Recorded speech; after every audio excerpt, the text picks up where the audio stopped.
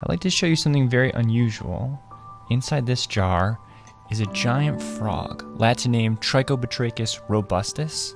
It goes by a variety of interesting common names: hairy frog, horror frog, wolverine frog, and it has all these strange names because it has some very unusual characteristics, 3 that I'd like to show you today.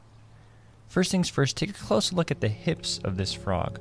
You can see that they're a little hairy. These are strands of skin that contain blood vessels. Frogs and other amphibians can absorb oxygen through their skin while they're underwater. So horror frogs have evolved these hairy hips to increase the surface area of their skin so they can absorb more oxygen from the water. Let's zoom back out, and I'll have to take this guy out of the jar. Here he is right here. We're going to take an extremely close look at this area behind its front thumbs. It's kind of like a bunch of ridges or spines that are on the back of the frog's thumb. And these have a very strange purpose.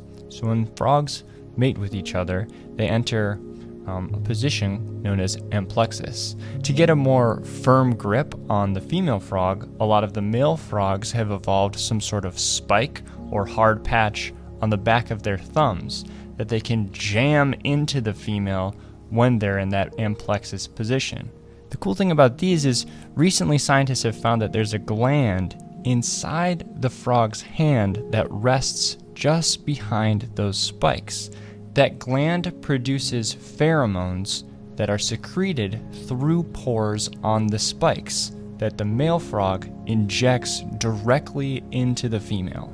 Basically, here's the situation. The male frog hops on back of the female frog, jams its spikes in, and then injects the female frog with pheromones so that, quite honestly, she's more willing to mate with him.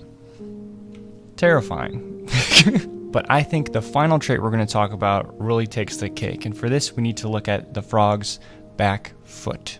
Here's what it looks like on the wide camera. We're going to take a very close look at the toes. You see that toe on the right? That thing that's sticking out that looks like a claw? This is actually a bone. It's one of the frog's toe bones. This is how it gets that nickname, wolverine frog. When these frogs are under attack or feel threatened in any sort of way, they will force their toe bones through the tips of their toes, which form pseudo claws. It's almost exactly like Wolverine, the superhero. When they're threatened, they force their toe bones through their toes. This forms little claws that they can then use to protect themselves. And that's how the horror frog gets its name. Let me know what you'd like to see next.